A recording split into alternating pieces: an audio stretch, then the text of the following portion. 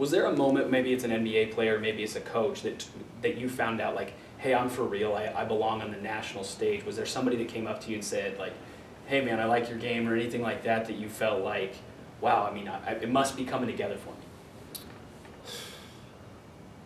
me?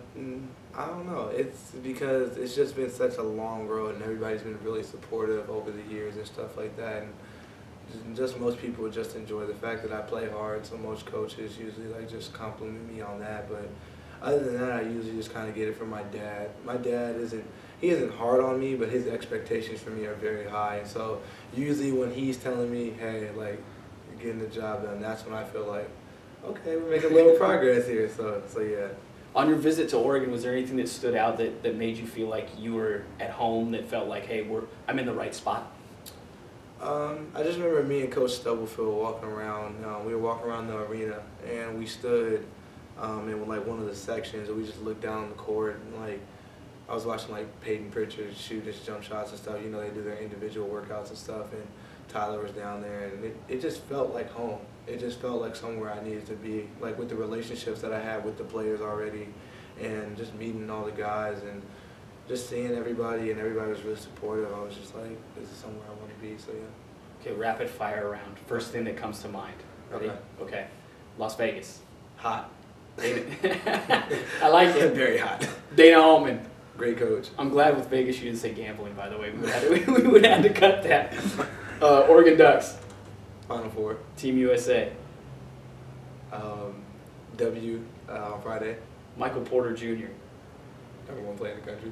Colin Sexton. Explosive. Call of Duty. Great game. I don't know. I was trying to think of like a word to like. No, you're good. It's kind of like falling off. I would say digressing. Yeah, sure. Okay. Okay. Future. The artist? No. Oh, I was like your future. Your future. Your future. Come on, man. I was like, wait. The artist. Hold on. Okay. We're national champions next year. Hopefully. Okay. Hopefully, that's the goal. Okay. 5 years from now. 5 years from now, in the NBA, beautiful wife, and that's all I have. See, I've asked you that twice now, and both times you've said beautiful wife. Yeah. You haven't said like smart wife or really nice wife, beautiful wife. I just feel like naturally, like she's gonna be all those things. She's gonna be all those things. Like if that's okay. 5 years from now, so hopefully get our life together, we settle down. So. Okay. 20 years from now, hopefully, I imagine an NBA career is done at that point. So let's kind of go past that. Where are you 20 years from now? 20 years from now, if everything works out how it's supposed to, I would say be on ESPN, doing some like broadcasting stuff, interviewing players, or like maybe doing what like Charles Barkley and Shaq does or something around that area. So you're really comfortable on camera, more comfortable than most of the kids I talk to. Have you always been I mean, this is kind of giving you a huge compliment here, but you've always been have you always been an extremely charismatic guy? I mean, you come across as very confident, very intelligent, and able to speak about stuff, and not every 15, 16, 17-year-old is, and you've been able to do this for years now. Well, my thing is like I can give this credit to my dad completely. I told him about like my 8th grade year, my sister, or not my 8th grade year, like my sophomore year, I told my dad that I wanted to do broadcast communications, and so he was like, oh, okay, you want to do that? Well, we're going to practice. And then so he would interview me on the way to school every morning.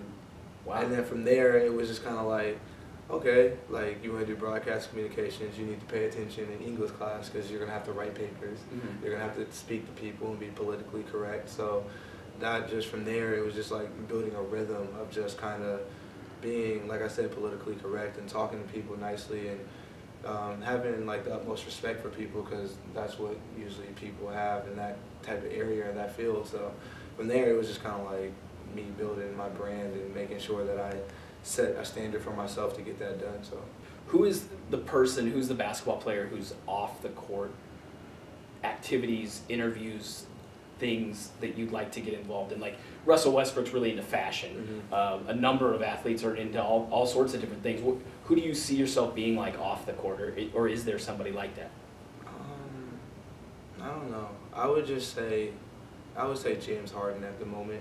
I would just say James Harden, not because of the fashion thing or anything like that, just because I don't have anything specific that I would just want to hop into besides like broadcast communication. I haven't really thought that hard about it, but I would just say because of the way he lives his life, he seems very confident in himself and very goofy, and I like the fact that he's okay with being himself and he doesn't have to act like anybody else in order to enjoy basketball. Like he seems like he doesn't get caught up in the lights and cameras and stuff.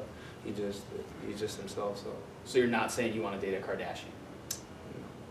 I mean, I wouldn't have a problem with it. I just feel like that's a lot of attention. I was making sure. You beautiful wife and James Harden dated a Kardashian. I was checking. I mean, I wouldn't say no, but at the same time, I don't know how I feel about that. That's a lot of attention. So.